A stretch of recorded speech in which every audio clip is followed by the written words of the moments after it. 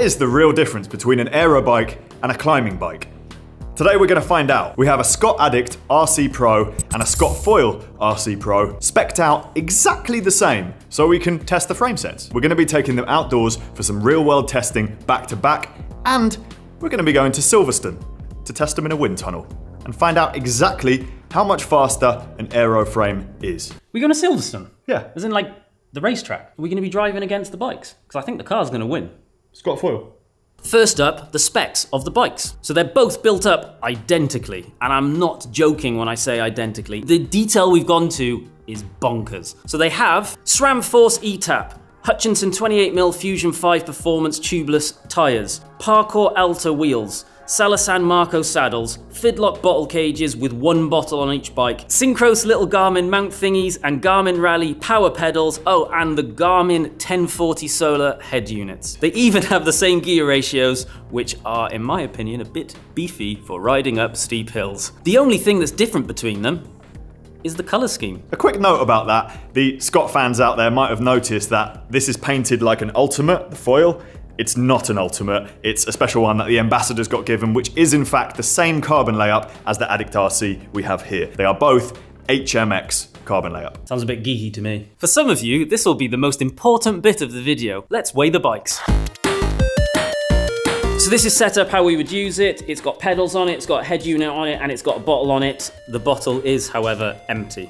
The Scott Foil weighs 8.29 kilos. The Scott Addict up next.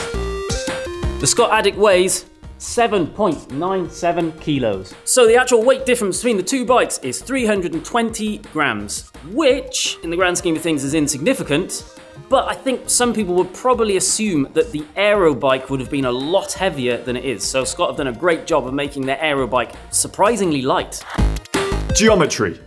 They're basically the same. They have the same seat angle, the same head angle, the same stack, the same reach. The only difference on the geometry chart is from the BB to the middle of the top tube, but that is aesthetic or more likely to make this more aero. In terms of riding position, they're exactly the same. Your hands are going to be in the same place and your saddle's going to be in the same place if the bikes are set up the same, which they are. These are both aggressive racing bikes. One other small difference is that the tops on the foil are a lot flatter. So that is going to change how the bike feels, and we notice it straight away when we ride these outside. Next up, the price. We're looking specifically at the frame set price. The Addict is £2,889 and the foil is £3,499. So the price difference is £610. So not insignificant. Quick maths. Well, I did quick maths. Yeah, because I read it off of the sheet. Boom. The Scott Foil has a unique feature. It's a more modern bike. It was designed a few years later compared to the Addict, and they've included a light in the seat post.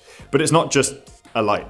It is a removable thing made of like plastic, and the actual seat post is very, very thin in an attempt to make this bike more comfortable. Flex in the seat post of a bike does make a difference. There's third-party seat posts like the VCLS and even seat posts with suspension in them because it's a great location for it. So they've done this to try and make the bike a little bit more comfortable despite the big aero tubes, which make it harsher. Interestingly enough, the pro teams that I've seen riding this frame use a one-piece seat post, just carbon all the way through. Clearly, they don't care about comfort and they just want to shave off a few grams because this is very slightly heavier. Maybe the pros are not allowed to run something that might fall off during a race? I have to ask the UCI. So how do these bikes feel to ride back to back? We've come to possibly the windiest place on earth to test them out, the North Pennines, and we have 3 tests to do. Test number 1, a climbing test. We've come to my favorite hill in the entire world, which I Everested a BMX on. It's an average of 7%. And it's about 10 minutes long. We're gonna take each of these bikes, up the climb. We're gonna use our head units to time each run up the hill. We're gonna sit on the same average wattage for each of those climbs and see which is faster versus each bike. Jimmy, the car is shaking. I know. Because that's how windy it is. I was looking at the screen. That's the screen there. Yeah. To try and see if you could actually see the car wobbling. I think today might be the day that we die. Rep number 1, I'm on the aero bike, the foil. I'm aiming for 150 watt average to the top of this climb. Oh, it's horrible. It's a massive headwind, so I'll probably drop you because I'm on the aero bike, Jimmy.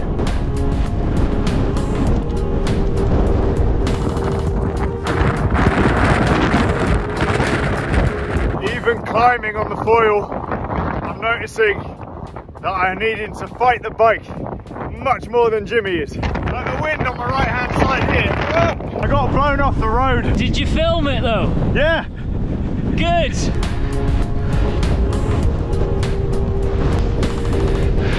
In our wrap up just then, Jimmy had to unclip twice, and now he's standing still. It's not going well. The results of the climbing test. So, I rode the climb at a consistent average of 155 watts, and Francis rode it at 150 watts. The difference between the Addict and the foil was that the Addict was 1 second quicker.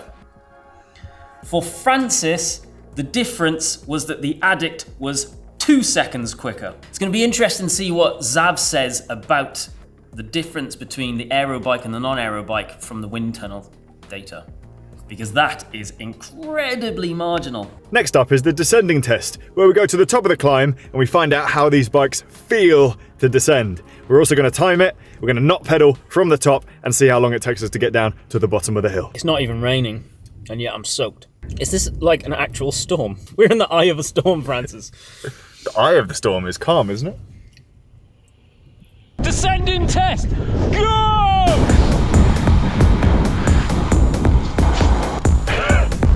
Oh, my hands hurt from that descent. That was hideous. First time in my life I've beaten you on a descent. If I recall rightly, you beat me on this descent on a BMX once upon a time.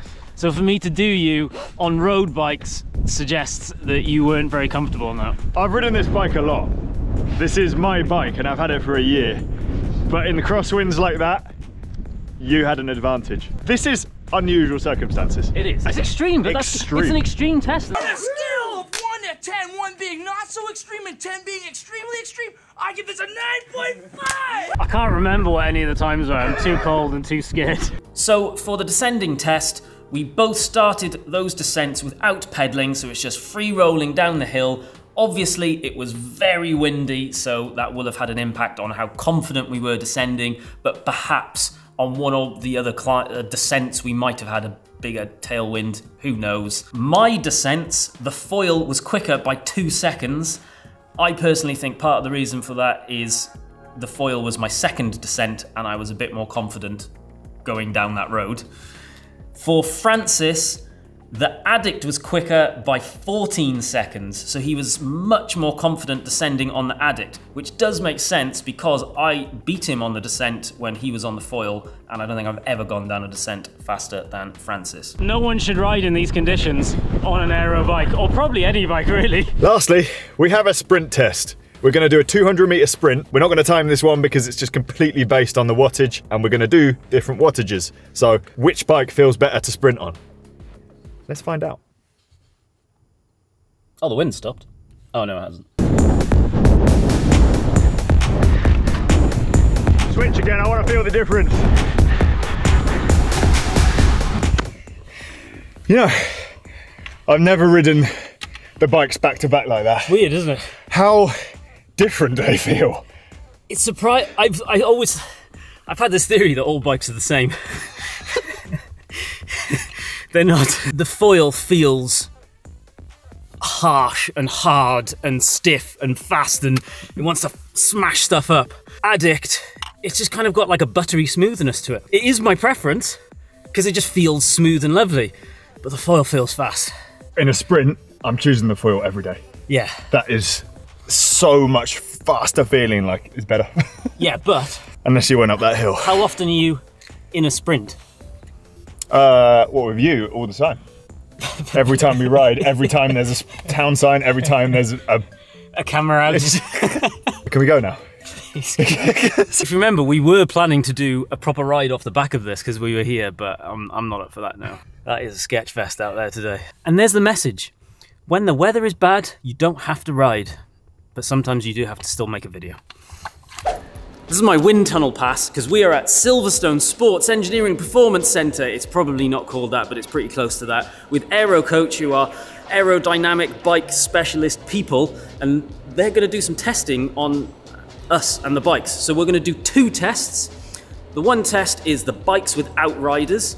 The second test is the bikes with me and Francis on both of them.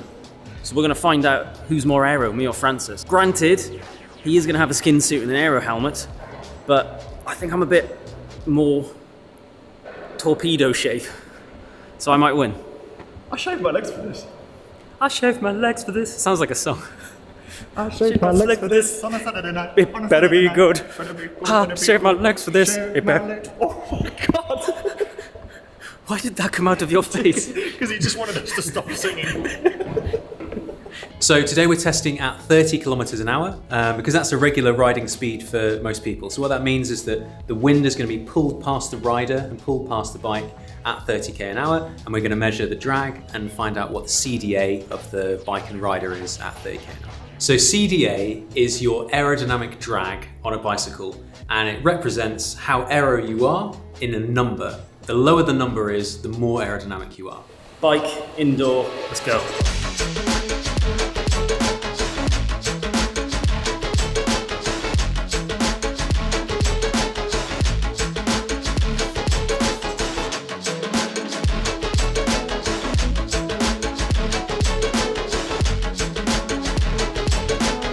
How hard it was holding positions like that.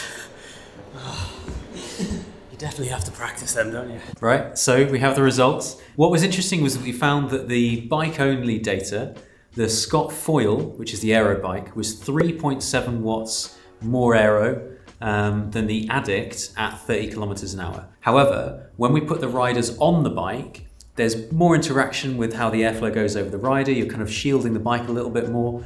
And that reduced to 2.7 watts. And that's comparing all of the positions that Jimmy and Francis both did on both bikes, 6 setups in total, and all the positions on the Addict. It was a 2.7 watt difference. If you were to ride a 40 kilometer distance at around 30k an hour, then at around 160 watts or so, so like a recreational ride, then the rider on the Foil, rather than the Addict, will complete their ride just over 30 seconds quicker, 33 seconds to be exact. So when you go uphill, it gets a little bit more interesting. So the Foil is a heavier bike, but not by a lot. It's only heavier by about 260, 270 grams.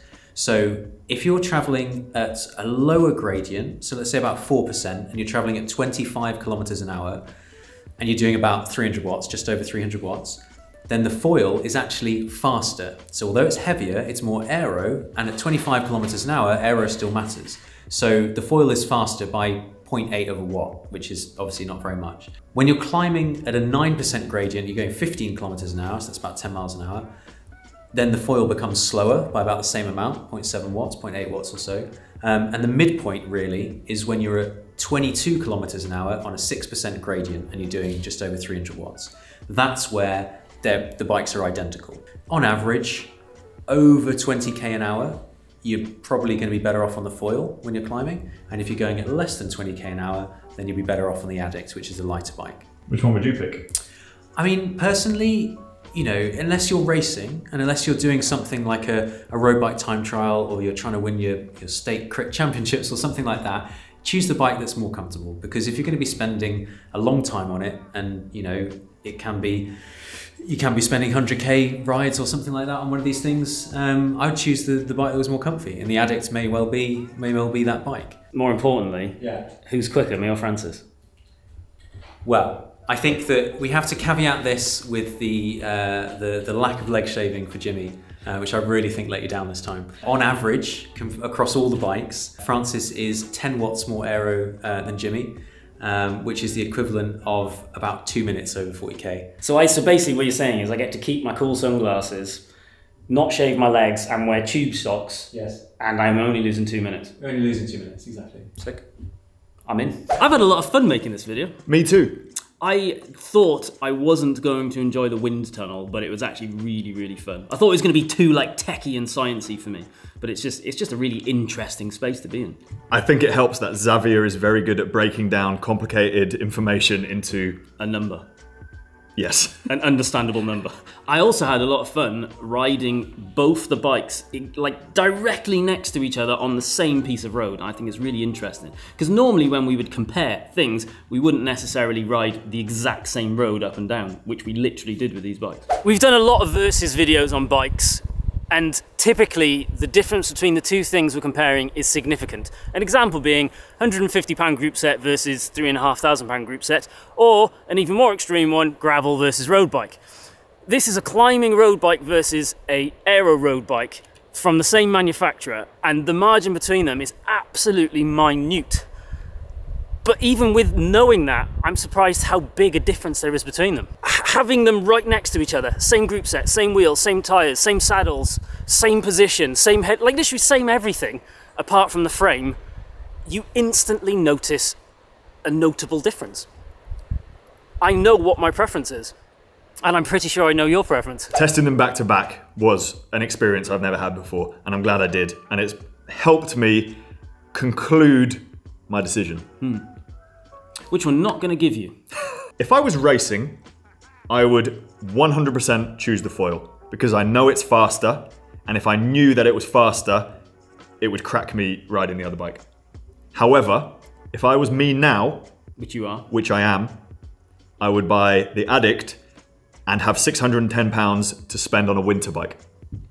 Very sensible. I think my opinion is that if I was still living in London, which is unbelievably flat in the grand scheme of things, I would pick the foil because it just looks more exciting. It is more exciting. It's got that kind of like, oh, I want to go out and look like a smashy idiot on a bike. But the benefit of riding them right next to each other is you realize how much more compliant and comfortable the Addict is. It's just smoother. It's just so much smoother when you're out riding it, and that is more of my interest in this older age of mine. We didn't include a section on how the bikes look because I thought it would be silly. But thinking about it, choosing one that you like the look of and that is going to inspire you when you look at it in your hallway and go, oh, I'll take it for a ride. It's important. It is important. And I think the foil looks better. Obviously, we have used channel sponsors Scott Bikes in this video. However, lots of other brands have equivalent climbing and aero models. So while the numbers in the wind tunnel test won't be exactly right, you can probably expect similar results from other brands. Let us know in the comment section, which one is your favorite? Which one would you pick? And thank you for watching.